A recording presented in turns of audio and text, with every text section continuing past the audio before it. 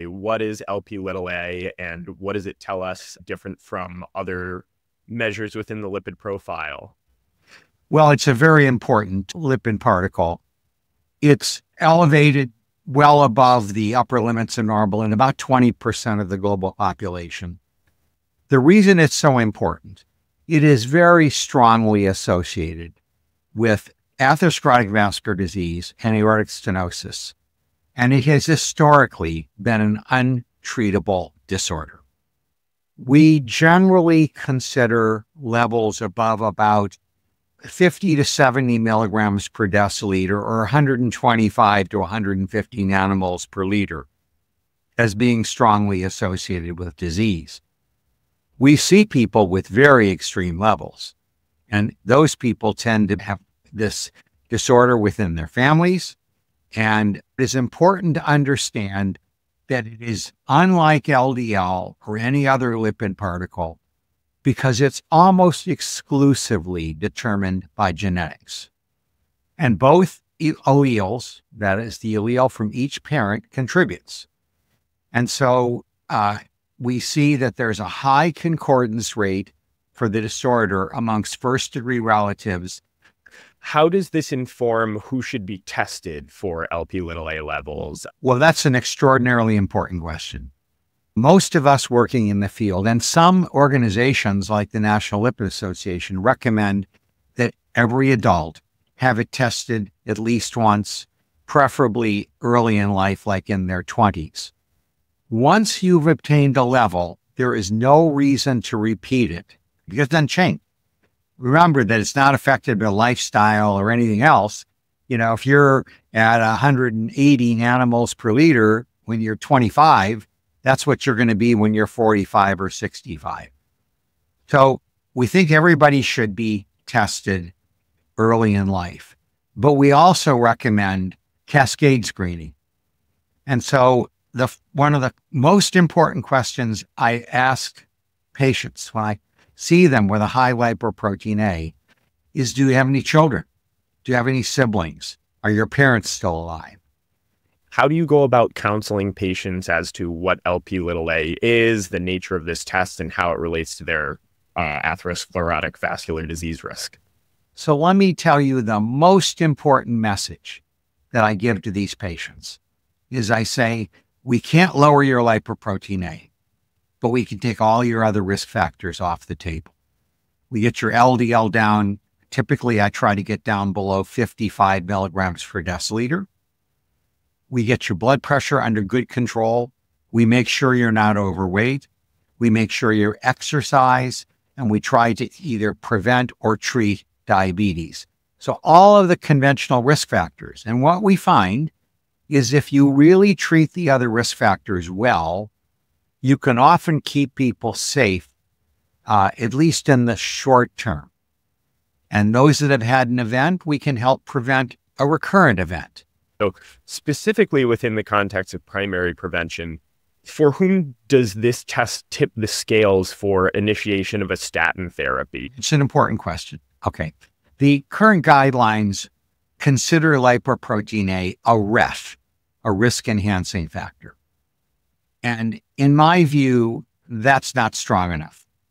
I tend to put almost all of them on a statin unless their LDL is 40 or something like that, which is obviously very rare, because we know statins reduce risk. I see these patients every Friday. I have a clinic. It's mostly lipoprotein A patients. They come from all over the world. They find me and they'll come in and they'll say, everybody in my family's had a heart attack, a stroke, bypass surgery, or a stent in their late 30s, early 40s, early 50s. And their levels modestly elevate. What should I do? My judgment is that I offer patients the opportunity to be more intensively treated when they have that kind of malignant family history.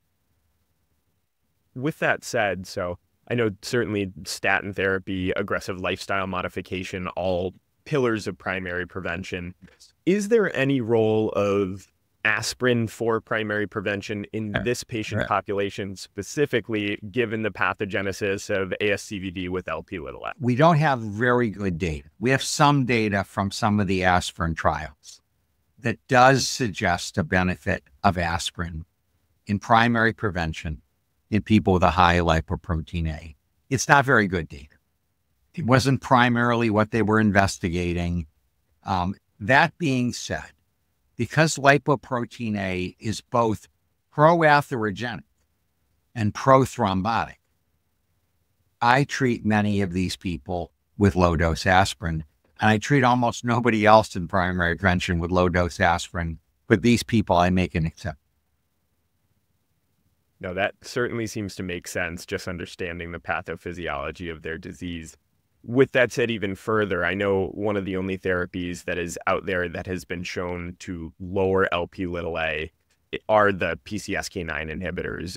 Aside from those patients who are not meeting their LDL goal just with statin and ezetimibe alone, are there any patients with extremely high LP(a) levels that would warrant or that would be considered for PCSK9 therapy independent of their LDL?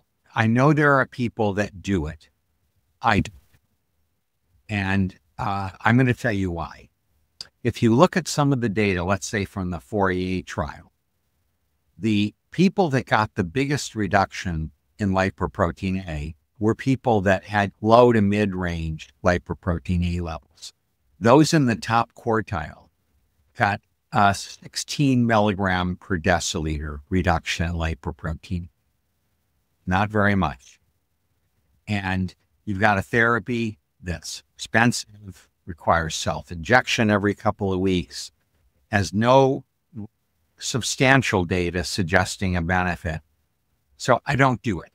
And if you look at the estimates of how much you have to lower lipoprotein A to get a benefit, we're talking about in the range of 100 milligram per deciliter reduction.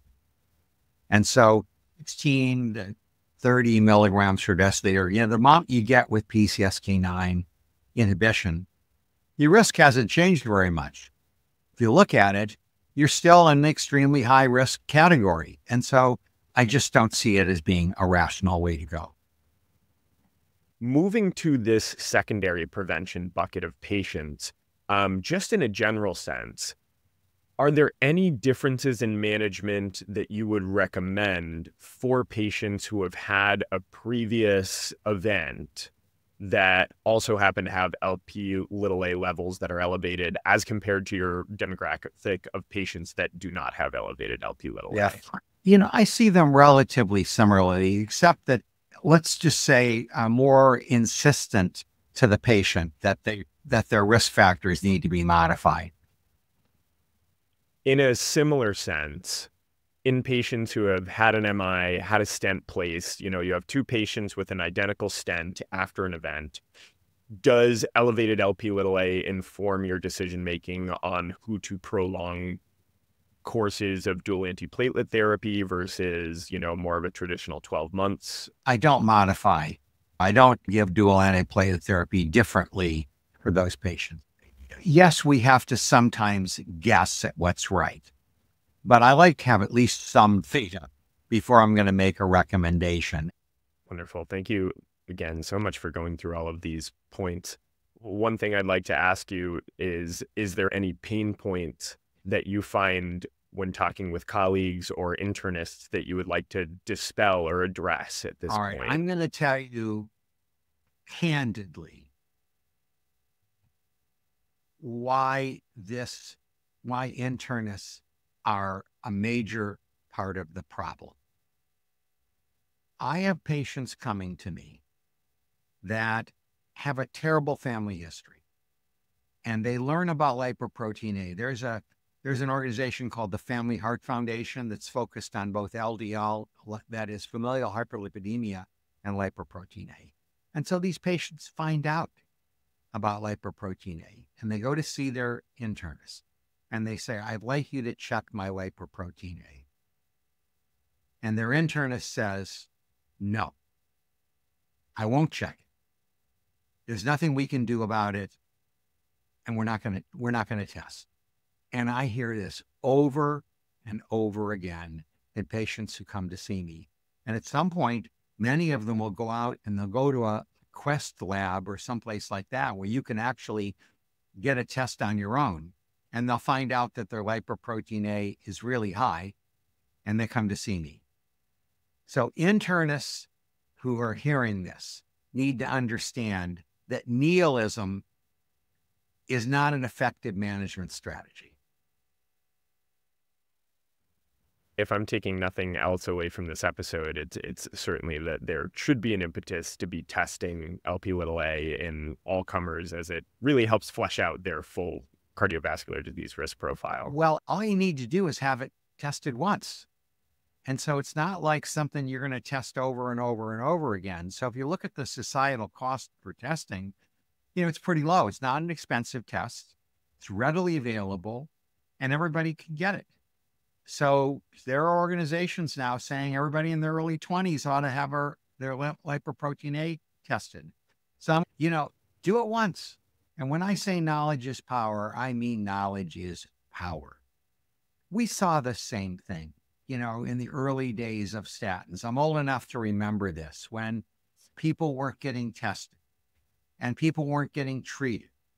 And we had to do a massive education of both physicians and the public in order to overcome these barriers. We're in the same position again.